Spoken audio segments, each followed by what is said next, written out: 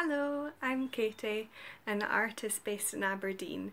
I graduated from Grey School of Art in 2017 and since then I've been loving creating nature-inspired paintings in my little garden studio.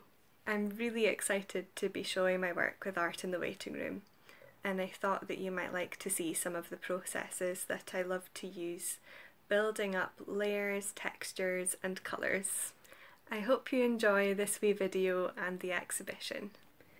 Using encaustic wax is a very exciting and intuitive process. Here I'm building up the surface with the wax melted directly onto my iron. As the vivid blocks of wax melt, instant bursts of colours swirl and interact with one another. They can be blended and built up with beeswax, and subtle changes to the surface can be created by using different motions with the iron.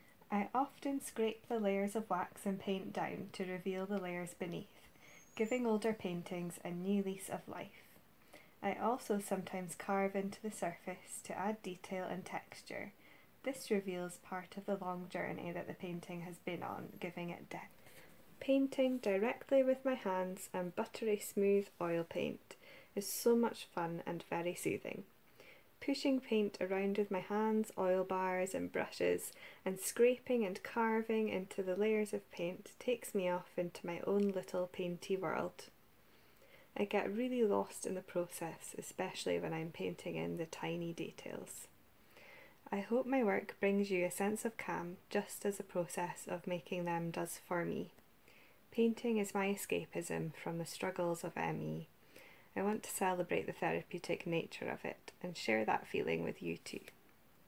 Thanks for watching. Take care.